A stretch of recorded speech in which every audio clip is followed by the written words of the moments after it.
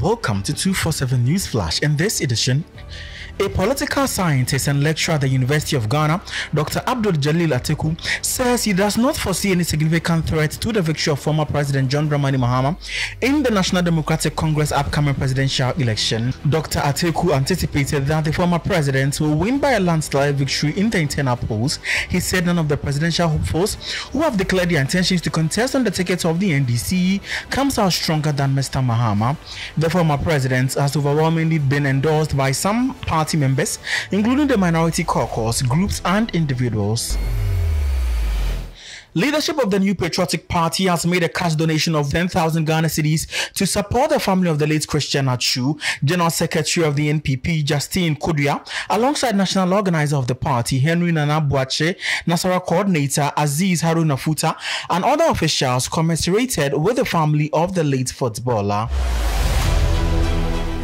A former governor of the Bank of Ghana, Dr. Kwabena Dufo, has picked forms to contest in the upcoming National Democratic Congress presidential primary.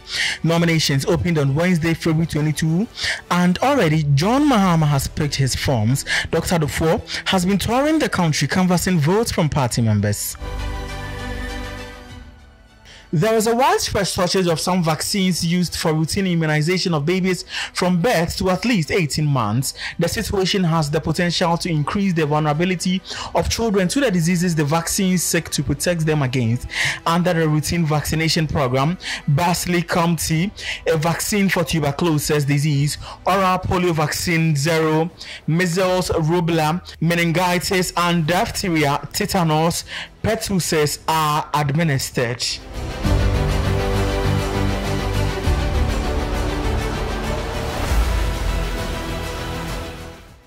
In business, a total of 36 oil marketing companies owe the National Petroleum Authority some 190 million Ghana cedis.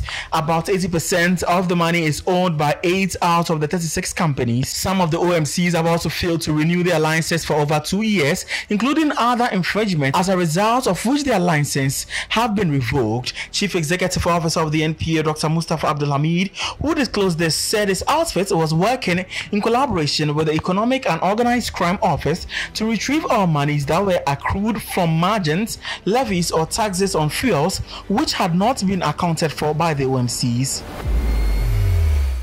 In business, Germany is ready to engage other development partners yet to sign to the Creditors Committee and the Ghana's Domestic Debt Exchange Program. The German Federal Minister of Economic Cooperation and Development, Ms. Svenja Schusel, has said to bring the country on the path of debt sustainability, the government is pursuing a DDEP to restructure on both domestic and external debt. In the domestic debt, Ghana is seeking to restructure 137 billion Ghana cedis of its own domestic debt.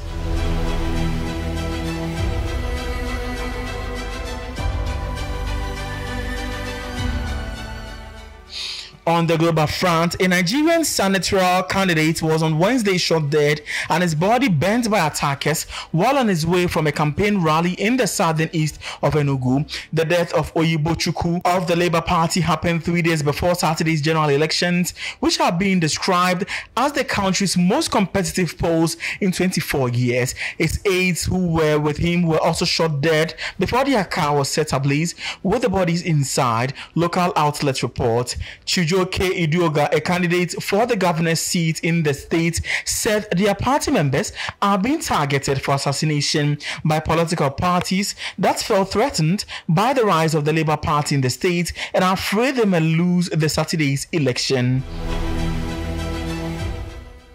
Ugandan President Yoweri Museveni and Ukraine President Volodymyr Zelensky have held talks for the first time, according to a statement by the Ukrainian presidency. A tweet by the Ukrainian president said he outlined the Ukrainian peace initiatives by the UN. He said they also discussed the potential for the development of the bilateral relations. Mr. Zelensky said he expected close cooperation, especially in strengthening food security. It came as the 193-member UN General Assembly met to debate a Ukraine-backed motion calling for a vote on resolution for achieving peace in Ukraine.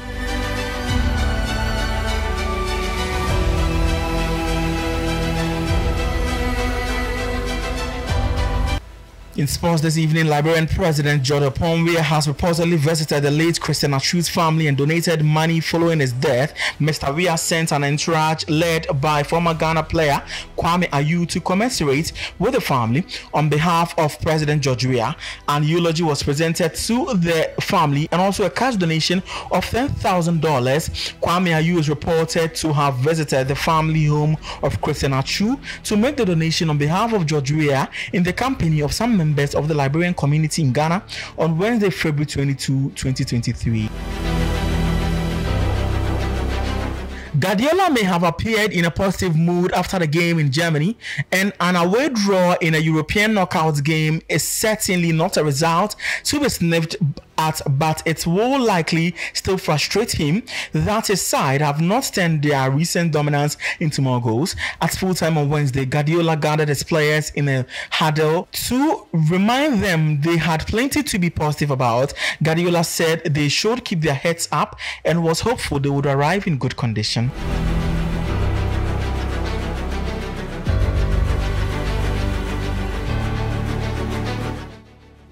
In entertainment, Togolese professional footballer Sheyi Emmanuel Adebayo has publicly declared his support for Ghanaian film director producer Fred Nyama in the upcoming National Democratic Congress parliamentary primaries. Adebayo disclosed his solidarity on his official Facebook page with a photo of Fred Nyama's campaign notice. He wrote, quote, "My brother Frederick Nyama has officially picked up forms to contest in the parliamentary primaries of NDC in Ayawaso West Ogun constituency. That is equally my home and I fully support you," unquote. Let's make this happen by the grace of God. The actor, director, and producer is contesting to represent the NDC in Ayawaso West Ogun constituency coming general elections in 2024. Finally, in the news, Ghanaian female artist Felununa has released a new exotic video for her Boom Boom song. She said that in a society where women are body shamed and peer pressured into cosmetically altering their bodies, Boom Boom reminds them to be confident, appreciate, and love themselves. Boom Boom discusses the freedom to properly express oneself. The music video, created by Israel Trecraft, challenges reality, treating your eyes to a burst of colors from a front row seat adventure to the Feli verse. Felununa is an excellent singer and rapper known for producing hits such as Afro Magic, Dream, Get Away, Love Me Now, Wanted, her latest trending song Towel, and more. That will be it for the news this evening. Thank you for watching.